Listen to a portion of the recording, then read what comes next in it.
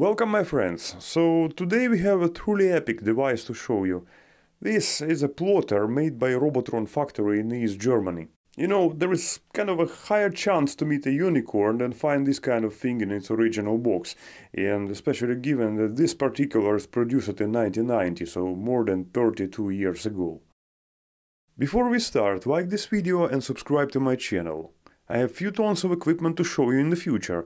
More likes means more food for my cat as well. So when you open the box, honestly it doesn't feel like a device from socialistic epoch. Because while electronics made in the Soviet Union often was kind of a byproduct of defense industry with all the crap of it, German Robotron made things look far more consumer, and this is not an exception.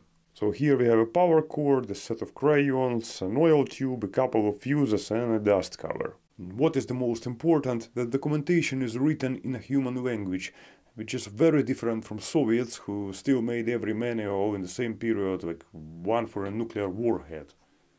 The plotter operates by reading a file written in HPGL language. But sometimes there is a need for manual operations. So on the front panel we have controls for this, to manually move the heads, to define the drawing area and to raise or lower the cranes as well. And this orange button locks or unlocks the paper. And this is being done in a pretty interesting way, but this you will see slightly later. And for now, please don't push the red button. Well, that actually applies to any red button, you should know it. So on the back we have a power switch, a couple of fuse plugs, and of course a separate bolt for unearthing. And for those who do not know, I will say that, trust me, launching most of socialistic computer equipment without this attached earthing will give you kind of unbelievable memories, if you understand of course what I mean. There are also two interface connectors, one is V24, which is close to a RS-232, and FSS, which has a 20 mA current loop. And in fact it's easier to connect this plotter to even a very modern computer if it has a COM port. You just need to solder a proper cable. Okay, let's do some action. So first we need to put some paper.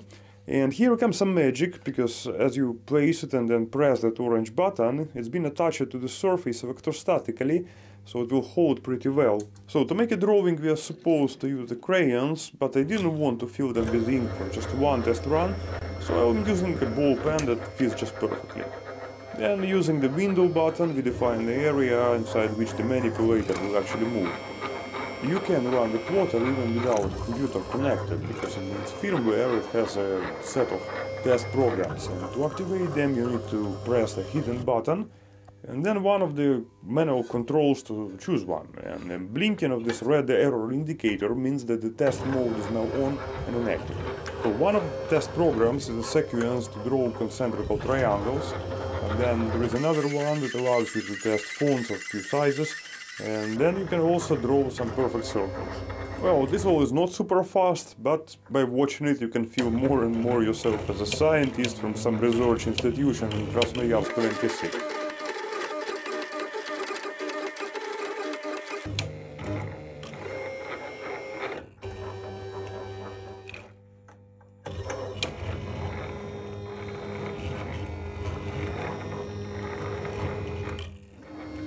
And here is a good demonstration what the window actually is, because if the image doesn't fit into it, it will be automatically cropped, like it happens now with these triangles. When the drawing is finished, you just press the view button to move away the manipulator, and then this orange button again to release the paper, and here is our drawing. When you finish your work you can cover it all like this, so it will be protected away from the dust, because it's actually quite important to keep it clean with proper operation. So in my opinion, well, of course it's very outdated device for its direct purpose, but as a technical artifact it's definitely very interesting. And as minimal, having such a thing in your collection means you will have a good conversation starter with your friends, and as maximum, well, all nerd girls will be yours. Thanks for watching, subscribe to my channel and stay tuned for the new videos.